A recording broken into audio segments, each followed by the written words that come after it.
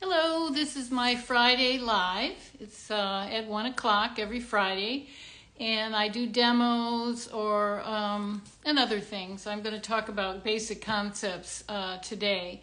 So it's an exciting day. My March auction piece is up on Instagram. Here it is. It's a 10 by 12, and it starts at $750. The regular price for something like this would be $1,900. So it starts at $750, and so if you're interested in this piece, just comment on the Instagram post that I have pinned to my Instagram account, or you can email me at fineart@sonic.net and tell me what your bid is, and I can post it for you. 20% of whatever I get for this painting goes to COTS, which is an organization in Petaluma that works with the homeless. So this is I think I did December, January, February. This is my fourth. So I've given them over 300, I think 160, 170, 200 last time. So I'm already contributed quite a bit to the organization. So thank you for everybody that's bidding on these pieces, helping me with this auction.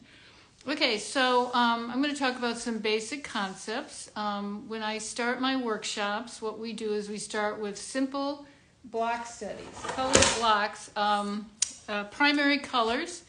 So this would be an example. This is a round object. This is a little bit more complex, but we start with basic block studies. And Henry Henchy came up with this way of studying this color. So we take everything out of the equation and just focus on trying to exaggerate the light-dark patterns.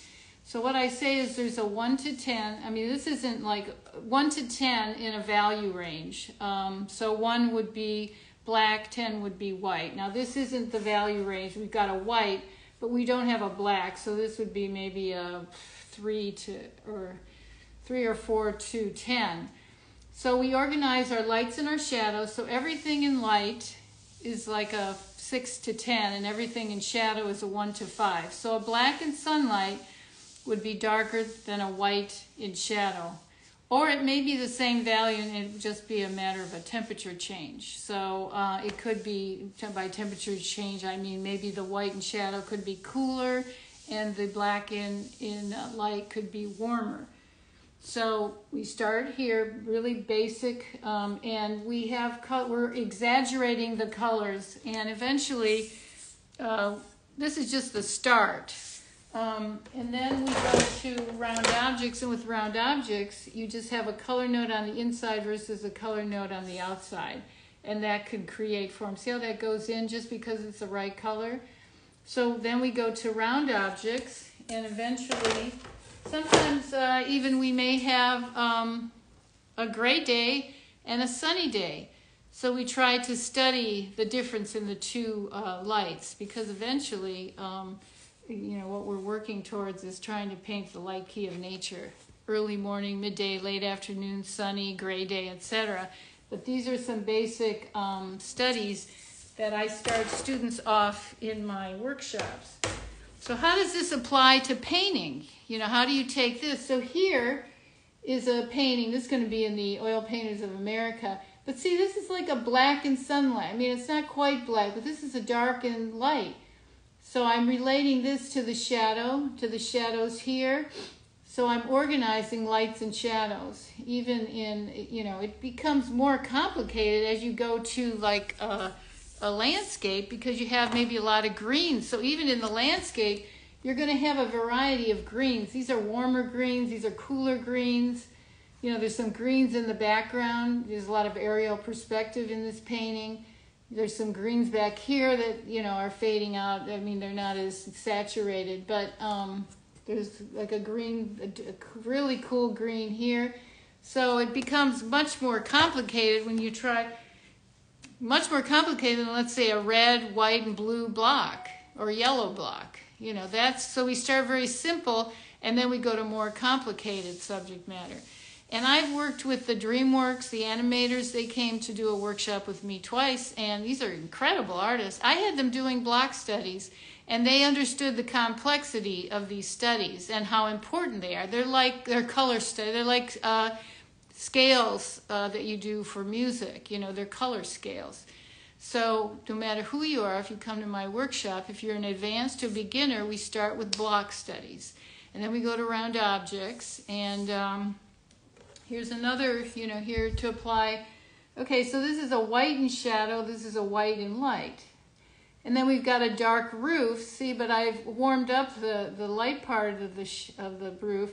And then the shadow part is much darker than the white in shadow. So this would be an example of, see how I'm saying a white and shadow is darker than like a black and sunlight.